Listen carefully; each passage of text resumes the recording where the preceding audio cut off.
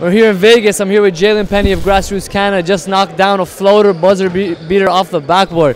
Jalyn, what went through that play? Was it set up? What happened? It wasn't really set up. I just got the ball and I just first thing to attack, and I thought he was going to jump, so I put it high and it went in.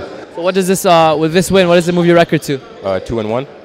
Yeah. All right, finally, who are the couple of schools recruiting you so far? Iowa, Miami, Fairfield, George Mason, and like others. There you have it from Jalyn Pennie of Grassroots Canada. We're in Las Vegas for the FAB 48. This was Tariq Biet from Northpolehoops.com. NPH. Leaders in Canadian basketball.